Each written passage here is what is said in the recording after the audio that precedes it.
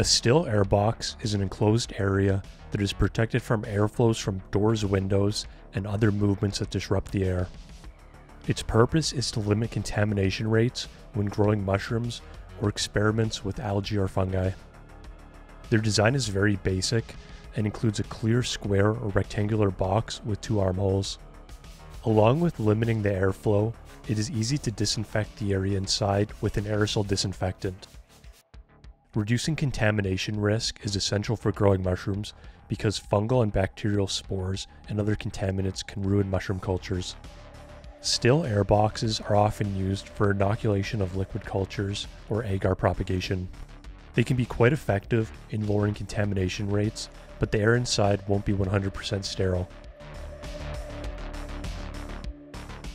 This still air box is made from a large, clear plastic container.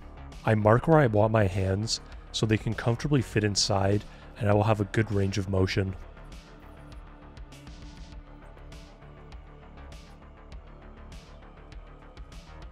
Two holes are made by heating up a coffee can and melting it into the plastic.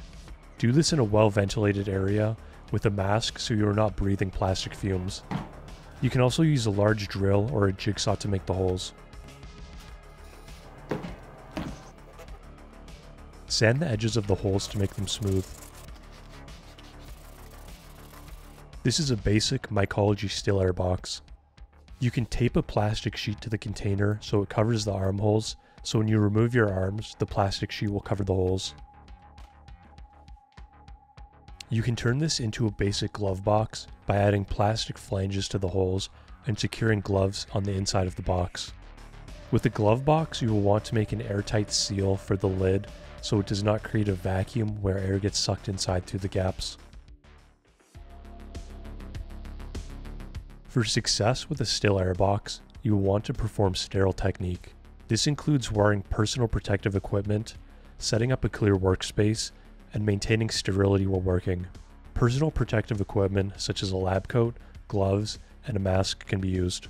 Avoid touching your skin and hair or any unsterilized objects. Clean your workspace of any unnecessary materials. Decontaminate the bench with 70% isopropyl alcohol and allow it to evaporate. You do not want to use alcohol inside the still air box if you are flame sterilizing syringes because alcohol fumes are highly flammable. Clean and examine your materials for signs of contamination or microbial growth that looks out of place. To decontaminate the inside of the still air box, I'm using a 10% bleach solution that is inside of an alcohol bottle. Wait a few minutes after placing your materials in the box and closing the lid to let the air settle. Reach through the armholes and do your work. Try to only take your hands out when you are done so you do not push air currents into the box. Work quickly with uncovered containers like agar dishes so they are not exposed for extended periods of time. When flame sterilizing, hold the needle to the flame until the tip of it becomes glowing red. Cool the needle before inoculating with the syringe. Here's an example of expanding a liquid culture from a syringe into a jar using a still air box. A still air box is an effective, low-cost method for creating a semi-sterile environment for some of the processes when growing mushrooms.